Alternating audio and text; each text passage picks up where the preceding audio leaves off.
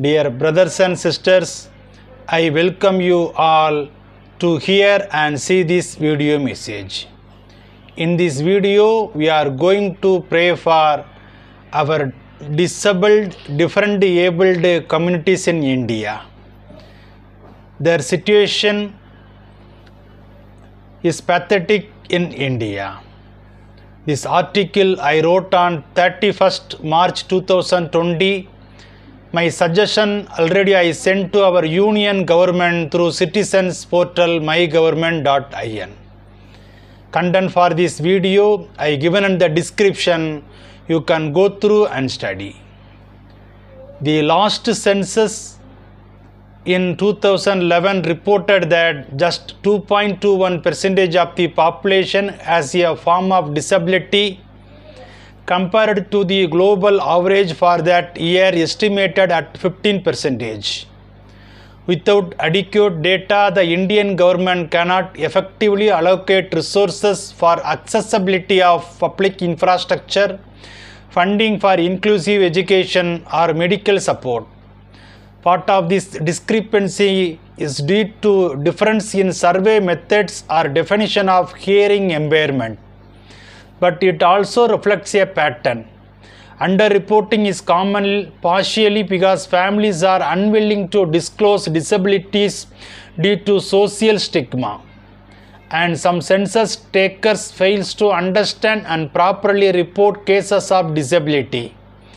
This invisibility has serious consequences, particularly in terms of government services and accessibility. In order to gain admission to institutions serving persons with disabilities, one has to obtain a disability certificate. In order to legally identify as disabled, the person must be 40% disabled. An ambiguous distinction that is no doubt being interpreted differently across the country.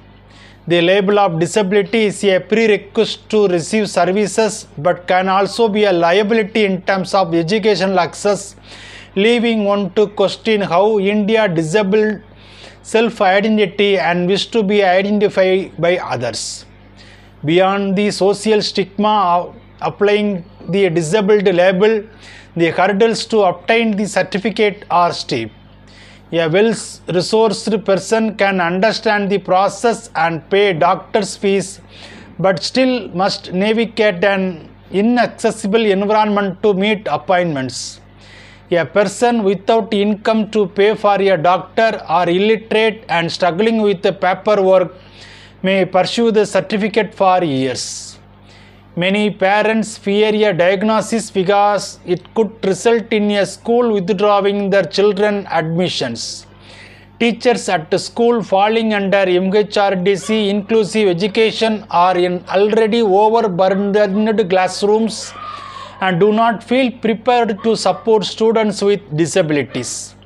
Thus, parents fear acknowledging a disability or demanding inclusive education. Education for people with disabilities is the domain of two ministries.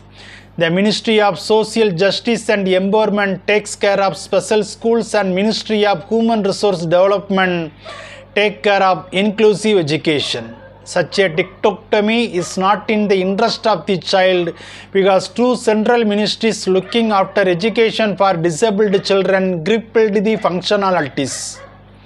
Rather than two groups promoting a student education, a child must switch from one to another based on the label he or she receives as disabled. So, betterment of education for disabled, it should come under the Ministry of Social Justice. Without access to education, transport and technology, persons with disability cannot lead fulfilling life.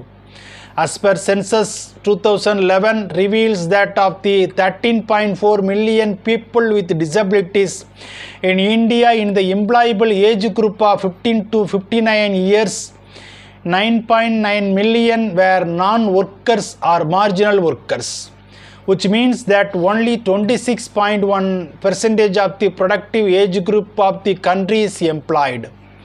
Our aim should be give power and voice to the disabled community in India by sharing their stories through a public health lens. The barriers to opportunity that persons with disabilities in India face are steep, even more so in the rural areas compared to the urban areas.